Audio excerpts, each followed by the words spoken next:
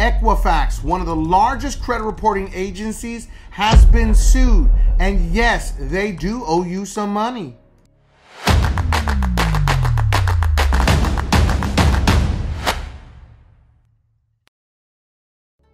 Equifax had one of the largest data breaches in American history, and they were in fact sued by the FTC. Well, that lawsuit was settled and closed, and a lot of people thought that they missed the window to submit any claims. Well, in fact, there has been an extension that has been alive and acting and working, and a lot of people are not talking about this. So I'm gonna walk you through the whole process to see if you were affected and how to file a claim and how to actually attack any negative items with Equifax using this settlement. So you do not want to miss 1 minute of this video. There's going to be a lot of super juicy sauce in this. Welcome back to the channel. I'm Mike the Credit Guy. I'm the owner and founder of Limitless Culture. We created the most advanced DIY credit management system in the industry. Our system allows you to take control of your credit, creating custom Metro 2 attack letters every single round, never using templates, for only $55.99 a month. Link is always going to be in the description. Now let's get into this video. This is not financial advice, this is not legal advice, and I am not an attorney. This is for educational purposes only. So the initial deadline to file a claim in the Equifax settlement was January 22nd of 2020. So that's why people think it's not possible anymore. But you can still file a claim. This is directly from their website for expenses you incur between January of 2020 all the way to January 22nd of 2024 as a result of the identity theft or fraud related to the breach, such as losses from unauthorized charges to your accounts, fees you pay to professionals like accountants or attorneys to help you recover from identity theft, other expenses you incurred while recovering from identity theft like notary fees, document shipping fees, postage, mileage, and phone charges. These are all things that you can add into this claim, ladies and gentlemen. But wait, there's more. You can also file a claim for the time you spent recovering from identity theft or fraud between January 2020 and January 2024. You can be compensated up to $25 per hour, up to 20 hours. There are limited funds available, so your claim may be reduced. But listen, there's not a lot of people out there that know that this even is possible and it actually exists because nobody's talking about it. Now, using the link that I put in the comments section, that is for the settlement page. Now, when you go to that settlement page, you're gonna scroll all the way to the very bottom, scroll past file a claim until you get to the green button, just like this, that says clearly, find out if your information was impacted. You're going to click on that button and now it's going to generate the new screen to enter your information. Now you should see a screen that says check your eligibility. You're going to enter your last name and the last 6 digits of your social security number, if I could say that right. Once you do that, you hit submit, then it's going to tell you if you were affected. Now the crazy thing here is now you have proof that your data was in fact breached and you were involved in this massive data breach with Equifax. This is the smoking gun. This is what you need. Save it for the rest of your life just in case you ever need it because this is super valuable. Now that you know that you were in fact affected, now you can follow through and file a claim.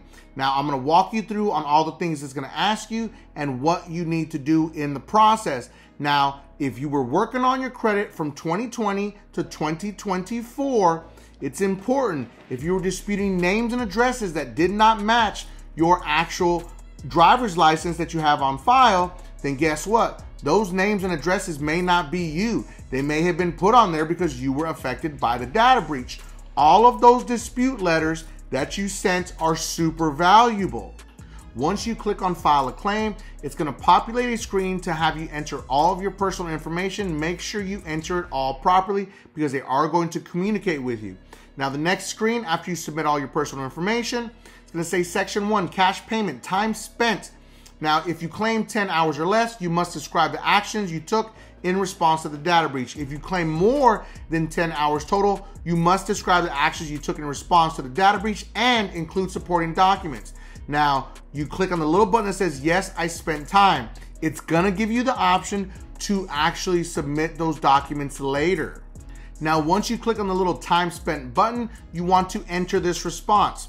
Time spent calling Equifax, typing and creating dispute letters, looking at credit reports. Time was spent going back and forth to the post office. Time was spent finding errors on my credit report. Time was spent calling Equifax multiple times. Time was spent filling out envelopes. Time was spent printing and signing dispute letters. Time was spent filling out USPS certified mail forms, and put that in the little box. Next, it's going to ask you what was the approximate month. I was affected in January, so I chose January, approximate year 2020, and I chose the maximum amount of hours at 20 hours. Now you're gonna scroll down and click the button that says supporting documents. It says check this box if you want to upload the documents later so you can submit your claim without putting the documents in there. Now there's going to be different boxes depending on how you were affected and how you want to file your claim. There's going to be one for loss types of expenses and losses due to identity theft, fraud, or misuse of your personal information. You want to put the actual amount that you were affected by, and you have to calculate that properly. Now, some of the expenses are going to be notary, fax, postage, copying, mileage, and long distance telephone charges related to the data breach. Last part is the most important. Did you know that the Equifax physical location has a like button as soon as you walk in? No, it really doesn't. But this channel definitely has a like button. Make sure that you smash that like button and you hit the subscribe button, because we're trying to get this channel to 1 million subscribers, and we cannot do it without you.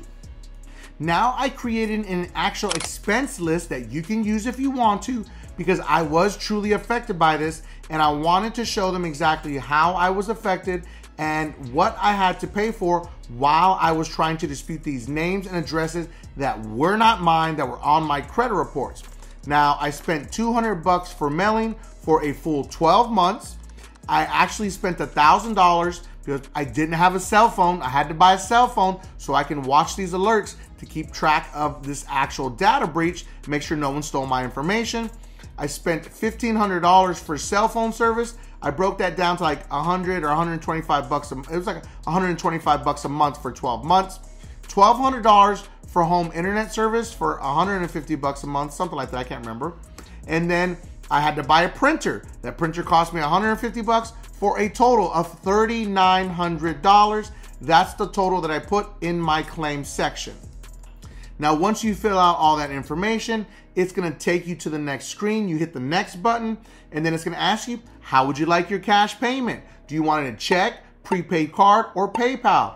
I said I want it in a check. So I hit the next button, and then it's going to give you a breakdown of all the information that you entered to make sure everything's accurate, and you hit submit. You want to save the actual claim number that it's going to give you, screenshot it, print it out, make sure you save it for your records. Now let's get to the juicy part. Now, if you were affected because it told you that you were affected and you actually have collections, charge-offs, whatever it may be on your credit report, this is your chance to attack the credit reporting agency, Equifax, and then also the other two after you're done hitting up Equifax first. Now, what we're going to do is we are going to go to the CFPB website. Now, you should have actually screenshotted the section that I told you where it said, yes, you were affected with the data breach. We're going to file a complaint with the CFPB. Very simple.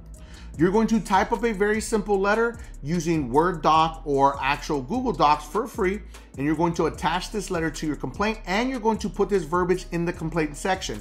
You're going to state, my information was sold and bought illegally because I was a victim of the Equifax data breach. I want these items deleted from my credit reports effective immediately. I'm attaching proof that Equifax has admitted that I was in fact a victim of this data breach and Equifax has done nothing. Please help me delete these illegal accounts from my credit reports, list all those negative accounts and that are on your Equifax credit reports, account names and account numbers, and file your complaint with the CFPB. Then you want to attach the printed part that Equifax is showing you were affected attached to that complaint. And you want to attach your typed up letter also. After you have submitted your complaint with the CFPB, they usually will get back to you within 7 to 14 days, especially with a situation like this involving the Equifax data breach. Now, once you get the response, now we're hoping that they sent a response saying all of these accounts were deleted. You need to print that out. You need to save that information, save it on a document. Once you print it out, you're going to send all of that information and all the Equifax printed out stuff, and you're going to send it to the credit reporting agencies that are also reporting those negative accounts on your credit reports. And you're going to state the same exact thing that you stated in that PDF letter that you created. And you're going to tell them, I was a victim of the Equifax data breach. I want these items deleted from my credit report. As you can see, the CFPB actually deleted them because I was a victim of this data breach. Send it certified mail to TransUnion and Experian, and then you're gonna wait your 30 days. If they don't delete it, now you file a complaint individually, one for Experian and one for TransUnion, and you let the CFPB know, as you are aware, on case so-and-so, you seen that I was a victim of the data breach with Equifax. I let Experian know that I was a victim of this situation and they did nothing. Please follow up and make Experian delete these from my credit report, or TransUnion, which either ones are reporting those accounts that were included on your Equifax credit report. And there you have it, ladies and gentlemen. That's how you attack them using the Equifax data breach. There you have it, ladies and gentlemen. This was a crazy video. I showed you exactly how to see if you were a victim of the Equifax data breach, how to file an actual claim, and how to actually attack Equifax because you got negative items that are still hurting you and you were a victim of this data breach, all in the same video under 14 minutes. That's crazy. So I hope you enjoyed this video. If there's anything else specific you want me to talk about, drop it in the comment section. Drop some emojis in there so we can get this video going so more people can learn about this time frame that they have. They still have time to join this claim. Now, I cannot thank you enough for watching, so thank you. Our community, we cannot do it without you, so thank you for watching. Make sure that you watch the next 2 videos because those are recommended by YouTube. And don't forget, subscribe to increase your credit score.